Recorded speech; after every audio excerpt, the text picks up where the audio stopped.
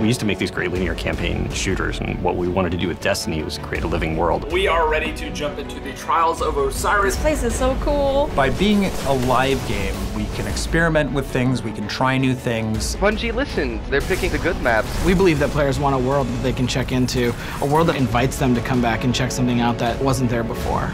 We want to be a living game. We want it to be a hobby, and the live team is a reflection of Bungie's commitment to doing that. High five. Yeah, all right. The live team has been in charge of doing everything from playlists to weekly patches to Iron Banner rollouts and Trials of Osiris. This is crazy. Oh, there's loot, guys. There's We loot. want to bring in more quest lines, more stuff to do, more stuff to chase, more loot items, more guns, more gear. What I like as a player is that when I come into the world and there's an event going on, the world's a really different place. That makes the world feel alive, and it's just a more fun place to be in. What we want to create is an engaged audience that wants to keep coming back, and that your friends, your social network is part of what's like pulling you back into the world. We have a wonderfully connected community, and that's something that makes Destiny just kind of magical, honestly. Look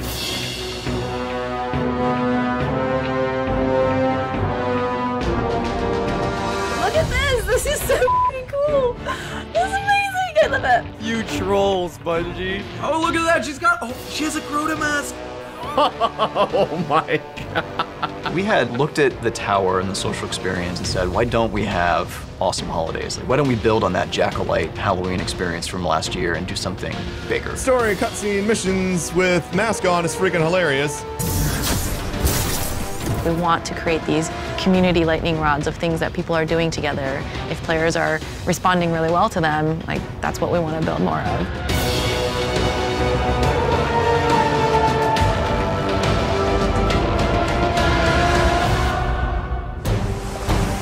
World events for the live game is a way for us to introduce new concepts to the players. Sparrow racing has been on a lot of people's minds for a long time. Sparrow racing is like our first experiment with how do we build something that the community can actually have a hand in its future fate. Being able to spin up Sparrow Racing, I think, is a really great example of an idea that pops up in foments from the community. We're able to take it and deliver it.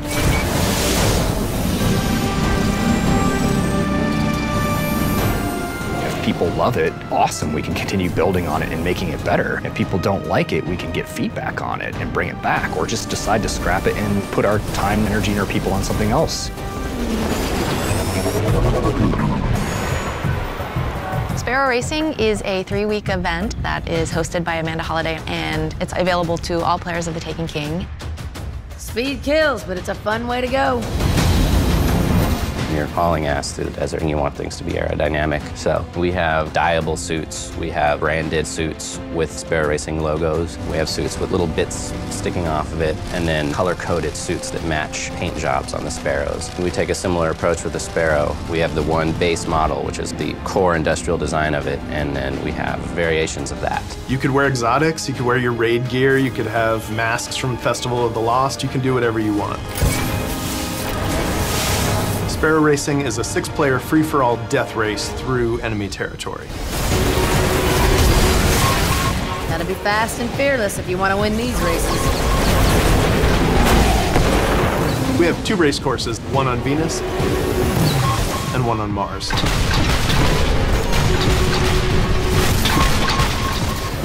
Campus Martius is a circuit through the buried city on Mars. Mars is our easy track, and the Venus one is our more advanced track. Venus is called the Infinite Descent because you're always going downhill, and at the end you hit a teleporter and it brings you back to the top of the level.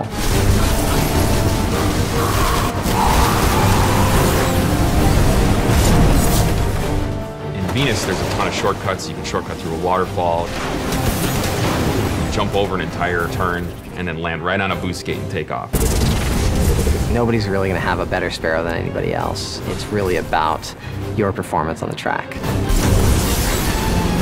The main skill that you will need is based off of you and how you drive. Boosting at the right time, braking at the right time. Map knowledge is important, knowing the race course is important.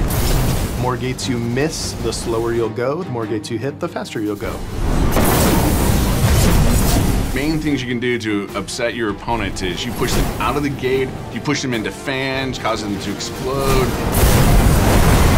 Whatever you can do to make sure that you are the only one hitting the gate so that you get the boost and you end up taking the lead. You're gonna see with Sparrow Racing something you haven't seen before. And if you like that, let us know, and for sure, you will see more coming.